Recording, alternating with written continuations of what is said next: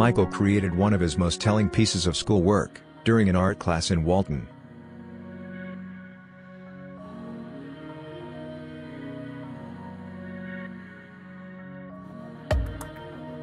He had regularly asked Rose about the Vietnam War. Newspaper photos of wounded and screaming children always distressed him.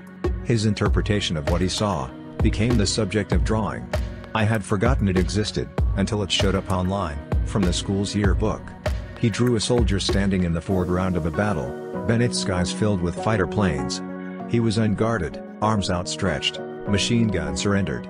The caption read, "Stop the war." From the Jermaine Jackson's book, You Are Not Alone, Michael, Through a Brother's Eyes.